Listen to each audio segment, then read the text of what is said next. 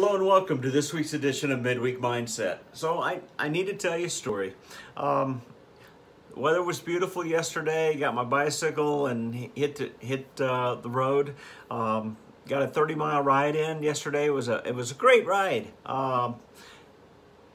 Almost all of it was a great ride. There was just that little bit. And hey, some of you guys that know me well are probably laughing already. And it's not that I'm accident prone. I just have a more creative way of completing a task once in a while, all right? So yeah, I'm on a bicycle ride and cruising and probably 18 to 20 mile an hour in this stretch, and in a place that I've been many times before.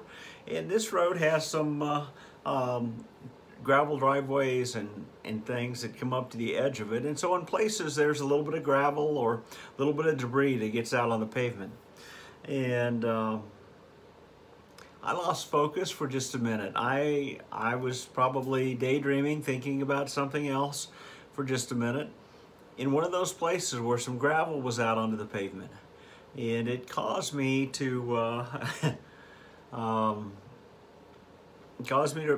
to wreck. Long story short, I got slowed down pretty good before I went down all the way, so it wasn't too bad. Have my helmet on, and my head never touched the pavement on this one.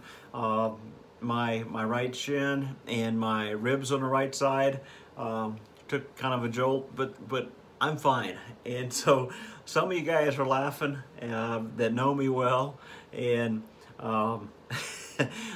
keep it down so everybody else can hear, all right? So anyway, yeah, sometimes I have some creative moments, I guess, in completing things. It's not that I'm accident prone, and it just sometimes those things happen. Except in this case, why did that happen? And probably some of the other times where I have, where things happen, is I lost focus. I lost focus for just a little bit. I let my attention span drift off to something else, and so I allowed. So with that debris ahead of me, if I had been paying attention, right, that I would have maneuvered well through that and been fine. But I was distracted, and I wasn't paying attention. I wasn't focused on the right thing at the right time, and it caused me to have a little accident. And the point is, man, that's how our Christian life goes. We're going along on this journey, on this road, and things are going smooth, and the weather's great, everything, circumstance, all seems like it's going so well, right? We get looking around and looking at the trees and the birds, and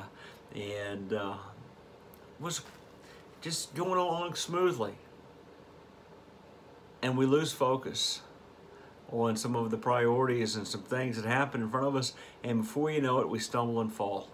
We let something that, if we been focused, would have never tripped us up, but we lost our focus, and we went down, right?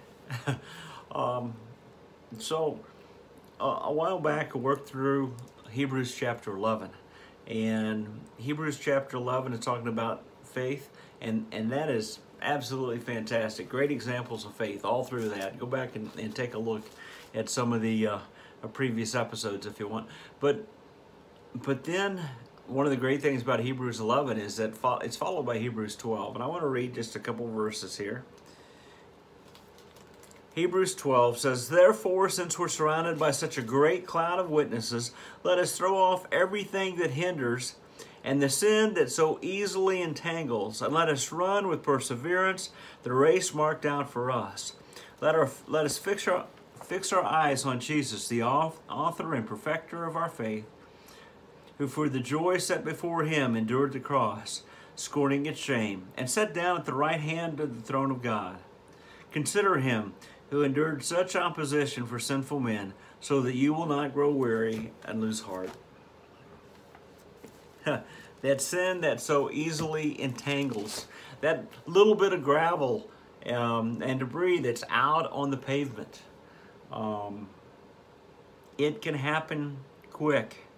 It can happen quick. Cruising along and something, boom.